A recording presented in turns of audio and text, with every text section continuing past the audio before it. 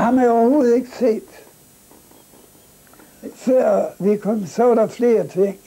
Og flere af dem, jeg kendte, han havde fotograferet, som jeg så senere så på billeder, så var alt i orden. Under 1. verdenskrig arbejdede den nu 92-årige Cornelius Lynge som artillerist på en engelsk torpedojager.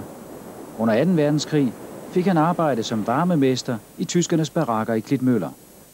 Hvorfor tog du egentlig selv arbejde hos tyskerne dengang? Man skulle da leve.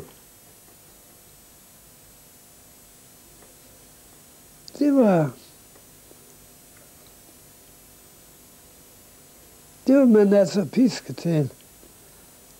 Der var jo mange arbejdsløse i landet dengang. Har du aldrig selv haft dårlig samvittighed over, at du arbejdede for tyskerne dengang? Jeg har haft dårlig samvittighed? Nej, det har jeg ikke. Jeg ser det ud fra et menneskeligt synspunkt. Vi er alle mennesker. Og de mennesker dernede, de kan katten røve gøre for, at de bliver kommanderet ud og skal lave sådan noget. Det var jo, hvis de gjorde, hvordan var det så gået?